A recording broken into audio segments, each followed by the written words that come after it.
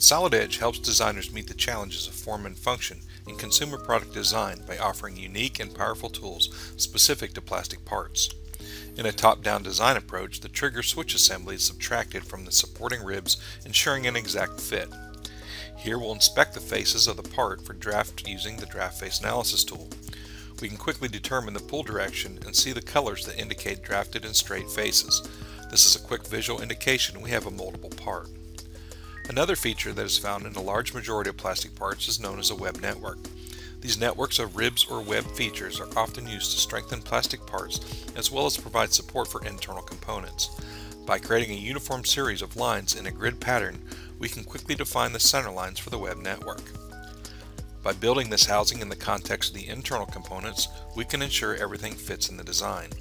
By physically copying specific geometry from the motor into the housing, we can create a pocket in the web network for the motor to be supported.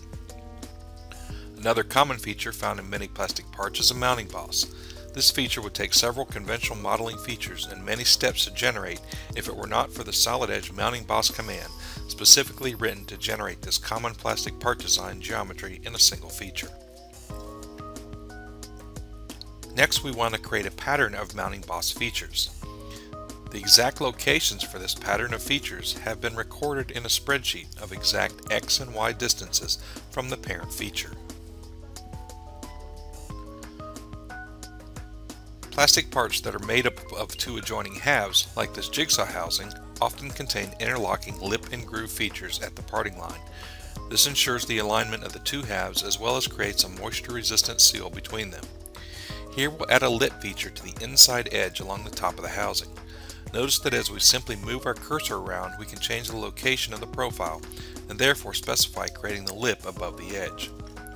As we pan to the center of the handle area, we'll generate the same dimensional profile, yet by simply adjusting location of the profile into the part, we can quickly generate the complementary groove below the edge. The final plastic part feature we will create is a vent. Many consumer products contain electrical components inside that require airflow to keep them from overheating. This can be a very complex feature that would certainly require many conventional protrusions and cutout features to create without another Solid Edge specific command for generating them. As we return to the top level assembly, we can see how all the internal mechanisms of the jigsaw fit nicely into our ergonomic and functional plastic housing. The internal components are held in place by the internal features of the plastic housing that were created quickly and easily using process-specific features like the web network. As you can clearly see, the plastic part-specific features built into Solid Edge greatly reduce the effort in creating common geometry found throughout plastic